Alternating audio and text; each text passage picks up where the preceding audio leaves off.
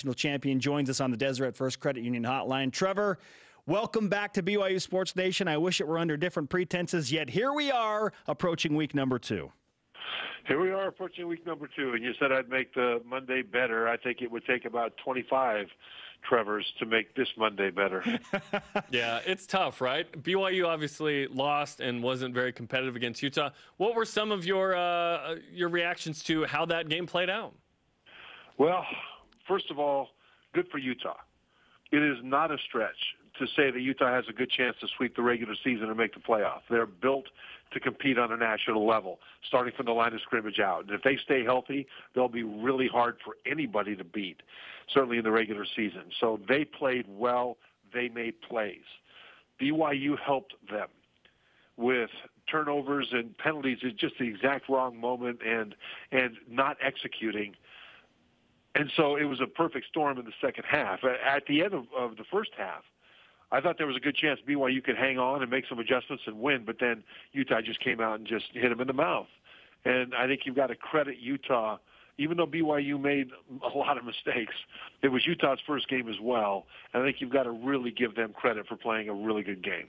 What was a bigger storyline in the BYU-Utah game? Turnovers by the Cougars or Zach Moss running for 187 yards against BYU? They were both big stories, but most of those yards came in the second half. And the turnovers were what really set BYU back on their heels. And truthfully, the turnovers, didn't need to happen. One was an exchange, a couple of pick sixes. The second pick six certainly wasn't necessary, where you had Zach Wilson staring down his receiver. The first one, he was in the grasp, I get it. But I think the turnovers were the big problem. They led to 20 points for Utah, 2 pick sixes and a short field touchdown. And that allowed Utah to just double down on the grinding style that they played in the second half. And so I would say that BYU, when they play a team this good, has got to play flawlessly. And not only did they not play flawlessly, they committed multiple massive mistakes that played into the other team's hands. We certainly credit the quarterback when BYU does well, so let's assess his play in a loss. Zach Wilson in the game, 21 of 32, 208, 2 picks, no touchdowns, had 1 sack. Did rush the ball pretty effectively for 43 yards. What did you think of the sophomore quarterback's play Thursday night? I don't know who kidnapped Zach Wilson and put somebody else in his uniform for this game, because he didn't look like the Zach Wilson we saw at the end of last season. I think there are a lot of improvements that he can make, a lot of lessons that he can learn. One of them is don't stare down your receiver. On that second pick six, certainly that's what happened. I mean, he had 2 receivers on the left. They ran a little combination route where the outside guy went up the field and the inside guy ran a short out. But because Zach was staring at the outside guy running up the field, it allowed the defender that would have covered the quick out to fall back and tip that ball up in the air. And I was watching Zach throughout the course of the game, and I played a little game with myself. Okay, if he drops back to pass, does he stare at one guy? Does he stare at the guy he's going to throw to? And more often than not, he absolutely did. And so this is a lesson that he can learn. He's still a young quarterback with a lot of expectations because of what happened last year. And I think that if he gets better from this, then it'll be good. And as a matter of fact, I think it'll be a positive for the rest of the season and the rest of his career as he looks at this tape and sees things that were absolutely correctable that he did that he can get better at. And I'm talking about things that happened that were him before the Utah defense came into play to disrupt him. And so, he has the talent. He's got the moxie. I think he's got a lot of Tua in him from a standpoint of his attitude and his mentality. And I think those things can be very good. But the technical craft of quarterbacking, he needs to get better, and he will. Trevor Matich of ESPN with us on BYU Sports Nation. I'm always interested in the BYU beat themselves versus the Utah-dominated BYU conversation. Not surprisingly, fan bases typically take to one side. And I feel like Utah beat BYU, but the Cougars kind of took the bat and handed it back to Utah and said, okay, keep going. Where do you stand in that conversation, Trevor? That's the right way to think about it. I mean, it's disrespectful to Utah to say that BYU would have won the game had they not made certain mistakes. Well, yeah, but Utah had something to do with those mistakes as well.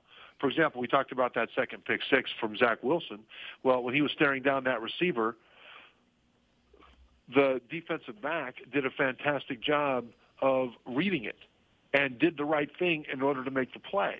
That was Tariq Lewis, who fell back and tipped that ball up in the air for Utah. And so you could say that, yeah, that was a mistake by BYU, but really it was Utah capitalizing on that mistake with really smart recognition and then response to that mistake. At the same time, you're right that BYU did hand them the bat at times, because you've got to look at bad plays from two different perspectives. One perspective is there's a bad play because the other team made you make the bad play. Then there's the bad plays that you made before the other team had a chance to force the bad play. Yeah. And there were enough of those in this game that BYU can look at it and say, you know, we may have gotten beat by a better team, but we still had a chance to win, but for our own misfortune. You live in Nashville. You're in Tennessee. We've talked a lot about this game. We went to Nashville in the Fan Fest, which was fun, and hung out with you. Now Tennessee and BYU's this week, and Tennessee lost to Georgia State. First off, that was crazy, and probably this could be a great or terrible situation for BYU. I'm not sure which one it is yet. Right. Well, both teams are deep down in the dumps. I mean, BYU lost and eventually just got smothered by their rival, and that is just nothing worse in football than that. But then Tennessee had a historic loss. I mean, people that have been around this program forever, historians of the Tennessee program, are saying that this may be the worst loss in Tennessee history.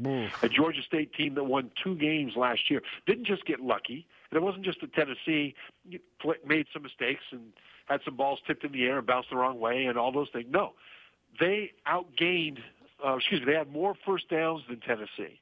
And Georgia State, rushed the ball over 50 times. Now, they threw it over 20 times, but they rushed it over 50 times. They pushed around Tennessee at the line of scrimmage. It was ugly for the Volunteers, and they were booed lustily by their home crowd. Well, you know that they're going to hear it in practice, because Jeremy Pruitt, their head coach, was the defensive coordinator for Nick Saban. And hell hath no fury like Nick Saban at practice the week after an ugly loss. Doesn't happen much, but my goodness, and you know that Pruitt is bringing that same attitude to Tennessee's this week. And so you'll see the best the Volunteers have to offer. But I tell you, they right now have got to be shaken to the core of having been physically dominated by Georgia State. The Volunteers fan base is one of the most passionate in all of college football, and rightfully so. They have national championship history in the late 90s. It's where Peyton Manning went to school, and this was the year. We kept hearing this is the year that Tennessee turns things around and they win 7 or 8 games and they get on the right track. Well, they lose to Georgia State. So, Trevor, what kind of a team do you expect to show up when they're battling a bunch of angry fans and all of that negativity surrounding the program right now? Well, they'll stay with their process. I mean, again, the Nick Saban coaching tree, the process. In other words, what do I do next? And the preparation I expect to be very good, and I expect them to come out and give BYU the very best they have to give. This is a team that's got some holes on the roster.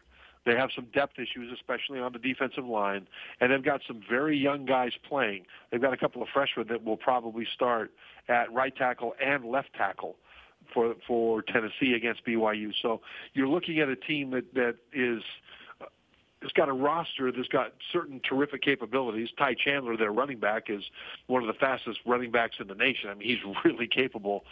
But they've also got some places that BYU ought to be able to exploit. And so, you know, I expect this Tennessee team, whatever they do this week, it'll be the best they can possibly do. Who's more desperate for a win, BYU or Tennessee?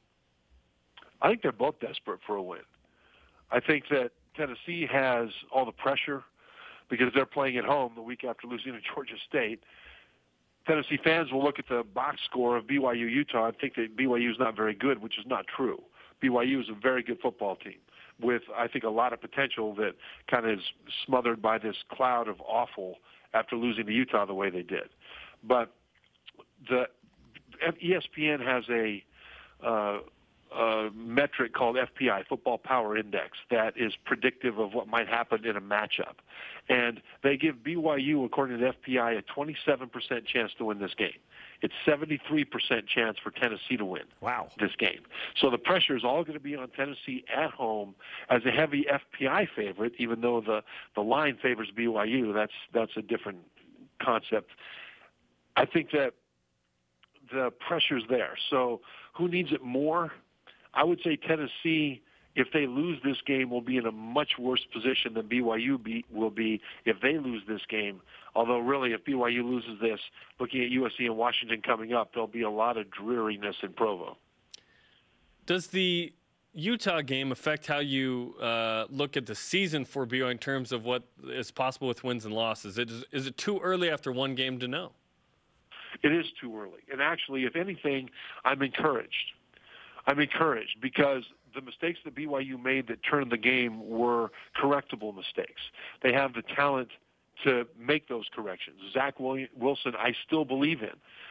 Even though he threw those 2 pick sixes, even though he could play better than he did in this game, I believe he's got the ability to be what everybody hoped he would be coming into this season. So I'm encouraged by that. The BYU offensive line is still one of the better offensive lines in the nation.